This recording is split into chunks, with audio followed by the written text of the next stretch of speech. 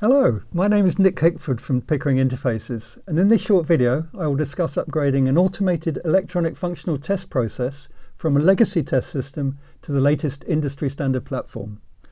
Such a test system migration may be required, for example, when an avionics module's life cycle is extended by a number of years and the manufacturer's existing ATE can no longer be supported for this additional length of time. The replacement ATE's functionality will ideally need to closely match that of the legacy system in order to simplify the transition process by potentially reusing existing test fixtures and programs. VXI, or VME Extensions for Instrumentation, has been a platform for automated tests since 1987. This was the first industry standard chassis-based architecture in test. VXI systems provided higher data transfer rates and real-time performance than were possible with rack and stack instruments, and the platform was principally successful in the aerospace and defense markets. However, VXI is now over 30 years old, and many of the leading test and measurement companies are now no longer supporting the standard. Today, more test system designers are choosing PXI, or PCI extensions for instrumentation, when designing new modular test systems or replacing or updating existing test systems.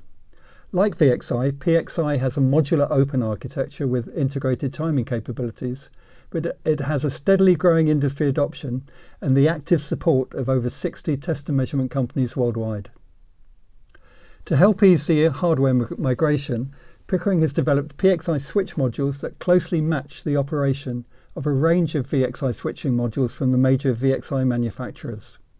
In addition, our policy of supporting our PXI switching products for 15 to 20 years means that your next generation test systems will have as long a life as their predecessors.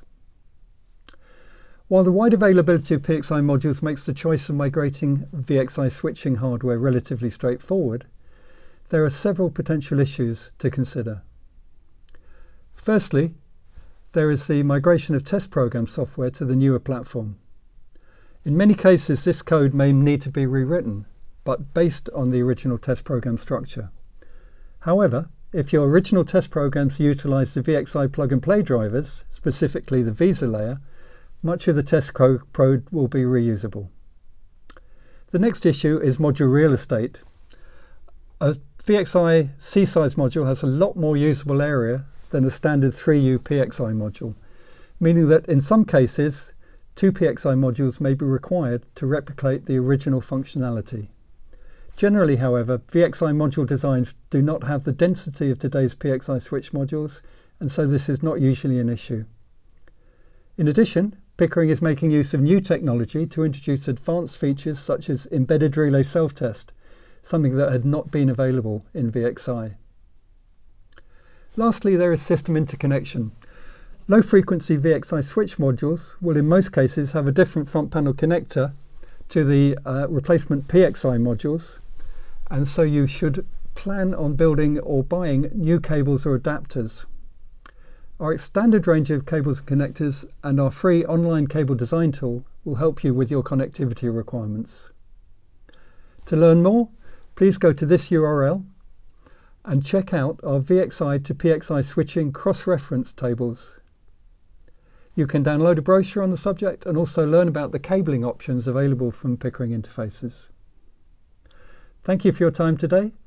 To see our entire range of switching, simulation, cabling and supporting software tools, or to contact your local salesperson, please go to pickeringtest.com.